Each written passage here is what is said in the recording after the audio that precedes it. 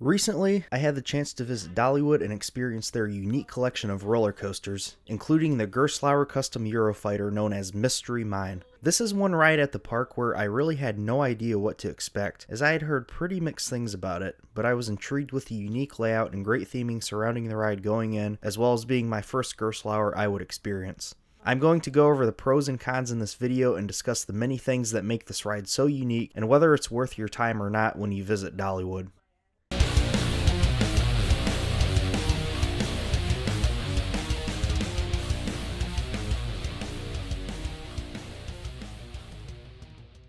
Mystery Mine opened in 2007 and was a huge investment for Dollywood at the time, who was just beginning to really build up and become the great destination theme park we know it as today. Having just opened the stellar Thunderhead 3 years prior, the Gerstlauer Eurofighter would bring something totally unique to the United States for the time, featuring many crazy elements and quick transitions along a fairly short circuit that is basically half dark ride, half roller coaster. Mystery Mine reaches a max height of 85 feet, a top speed of 43 miles per hour, has a track length of 1,804 feet, and 2 inversions. Now, before I get into what the ride offers, you may want to skip ahead a bit, as there are some surprises on this ride during the indoor portions that you may not want spoiled. As you depart the station in the 2 rows of 4 Gerstlauer Eurofighter cars, you will begin the ride by going down a small but quick drop, then go through a couple turns in complete darkness with some theming such as small lights and sound effects which are great. The first portion of the ride before the first lift hill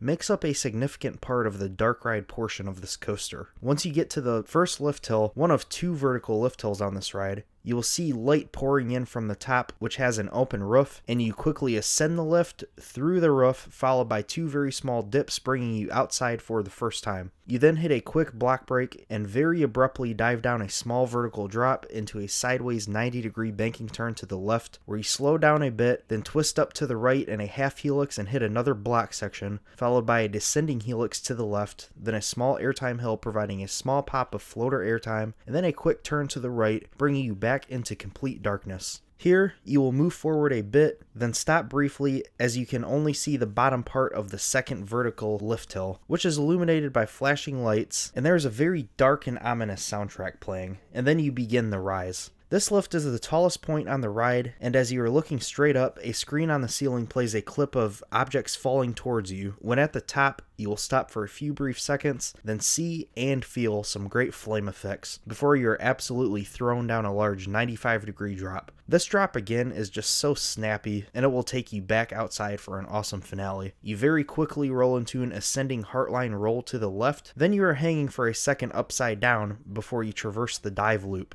Following the dive loop, you hit the final brakes, ending the very long 2-minute ride on Mystery Mine. To just get the negative stuff about this ride out of the way, we need to first talk about these over-the-shoulder restraints. They are hard, and you will experience some headbanging. This is a common criticism I've heard with this ride, and it is not unfounded. Personally, this did not ruin the ride for me at all. I found it to be pretty bearable and not an overwhelming headbanging, but it is definitely there and it is noticeable. The worst section of the ride in regards to the headbanging is the first outdoor portion of the coaster after you ascend the first lift hill. I remember the very fast-paced finale with the 2 inversions being much better. The pacing of the ride is somewhat awkward, but that is definitely intentional, and I think it does work for the ride, seeing as basically half of the experience is a dark ride. But even the first outdoor section has the strange little small dips coming out of the building, which just take you to a drop break, and then you are abruptly flung down a vertical drop.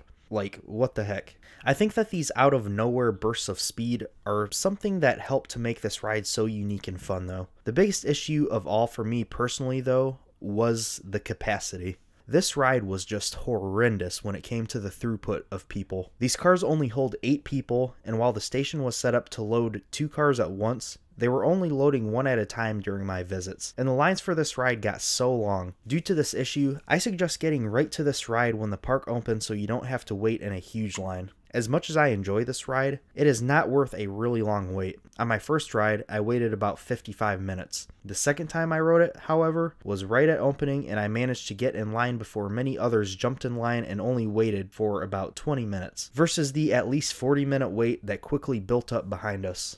As for the positives, this ride is just really fun in my opinion. I got 2 rides on this, and I had an absolute blast both times. Part of the fun for me was the reactions of my mom, niece, and nephew who were all riding with me the first time. I knew about some of the elements, such as the vertical lifts, but I didn't share this with them, so it was pretty awesome seeing their reactions when we were sitting there right in front of that first vertical lift for a few seconds.